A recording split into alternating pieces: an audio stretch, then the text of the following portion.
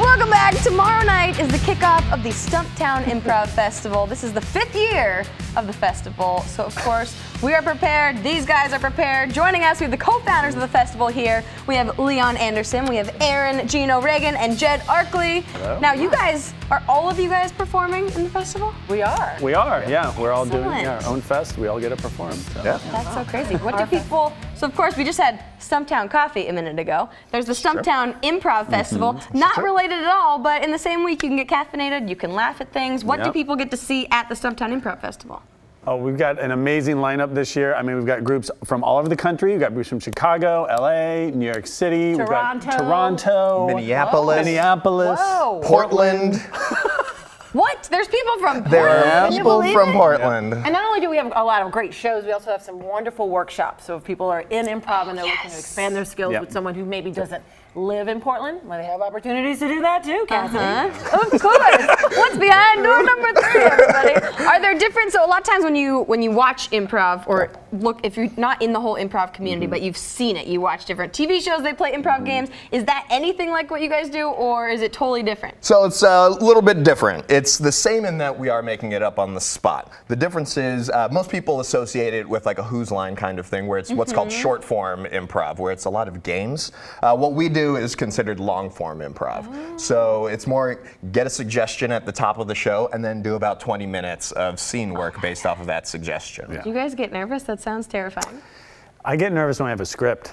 Much more nervous. Really? So like this is so much easier. It's like, yeah, to get in front of people, 400 people, and not know what you're gonna say is like easy. Especially if you're performing with a group you've been rehearsing with and performing with for a while, you have a lot of trust with those people that they're not gonna throw you under the bus, literally or figuratively. That's very There's a lot of bus deaths. There's a lot of bus stray buses. Oh, in the middle of the Artist Repertoire Theater. Yeah, well, Be careful. it's a bad location of the theater. So of course when you're doing improv, you don't know what's gonna happen. There's no storyline set in advance, so there's not much of a set, right? You just kind of have chairs and then figure it out from there? Absolutely. So most improv scenes will start with 4 chairs on stage, and then you kind of build the scene around you. Are there people attacking each other? That's what it looks like. Someone just there is. It can get pretty violent. So yeah, you work with the audience and with your fellow teammates, and you create a world that you all agree on, which is kind of my favorite part of it. It seems like it would be a really fun world to be in and festival to perform for, because you guys are just standing over there. You weren't doing anything, you weren't involved in the other segments, and you're just dancing the whole time. Yeah. Is everyone just having fun? Does everyone from different countries and states just get along the whole time? Oh Yeah. yeah. This is like summer camp for a lot of the folks that come to Portland. Yeah. For the Improv Festival. They look forward to this weekend, and it's just, we don't stop. Comedy all the time. All the time. All the way until Sunday at 10 p.m. We lose our voices and we're very, very tired. Well, speaking of Sunday at 10 p.m., we added a show this year. It's usually just 3 nights that we do the Improv Festival. But this year we've expanded, and we're doing a final show on Sunday night with North Coast from New York City and Portland's own Impulse. Yeah, from Oregon Children's Theater. Teen improv. Oh, fun! Yeah.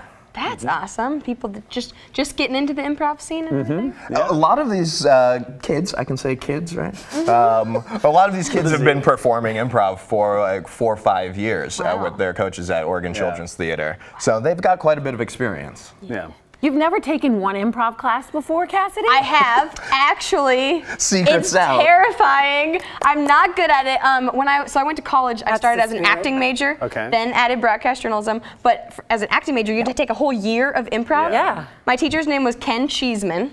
That was his real name. Look him up on IMDb. And it terrified me, but by the end of the year, it was like, okay, you just have to kind of let yourself out of your mind and just go with it and not overthink it. But yeah, I would rather read a teleprompter.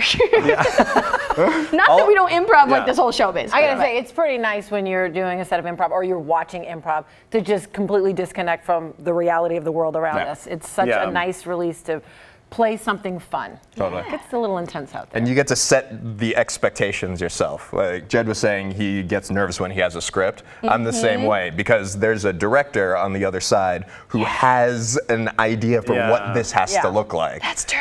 Yeah. What, Director Jay, what are you thinking right now? Is this looking like you want it to? Well, if you want to see all of this, go tomorrow, all the way through Sunday at Artist Repertoire Theater. Go to stumptownimprov.com. As the grand finale, you guys created a new intro we did. for the show. This show. Okay. All right. Boys. And a 5, 6, 7, 8. 1, 2, 3. Oh. Tonight with Cassidy. Oh, bravo. Amazing, amazing, amazing. We'll be right back. Thank you, guys. That's creamy. Now that's creamy.